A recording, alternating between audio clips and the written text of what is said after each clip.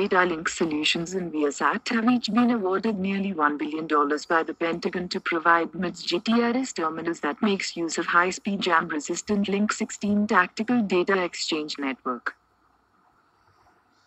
The companies won $998.8 million for the production, retrofits, development and sustainment of the Multifunctional Information Distribution System (MIDS) Joint Tactical Radio Systems (JTRS) terminals.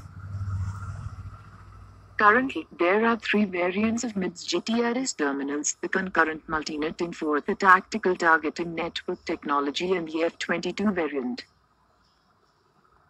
These terminals will continue to be procured, sustained and updated for future growth, including JTRS advanced networking waveforms such as multifunction advanced data link, intra-flight data link and other advanced networking waveforms.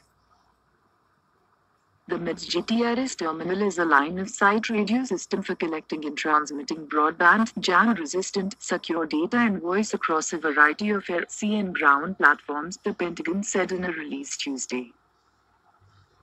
This contract combines purchases for the Navy, Air Force and MIDS Program Office, as well as purchases for NATO and all NATO nations under the FNS program. Link 16. The Link 16 allows for real-time transfer of combat data, voice communications, imagery, and relative navigation information between dispersed battle elements, using data encryption and frequency hopping to maintain secure communications.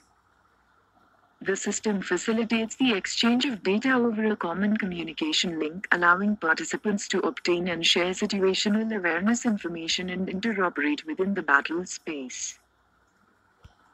Link 6 main information is commonly broadcasted through radio frequency bearers, but it can also distribute information via landlines, satellites, and serial links. Messages sent via Link 16 can be broadcast simultaneously to as many users as needed.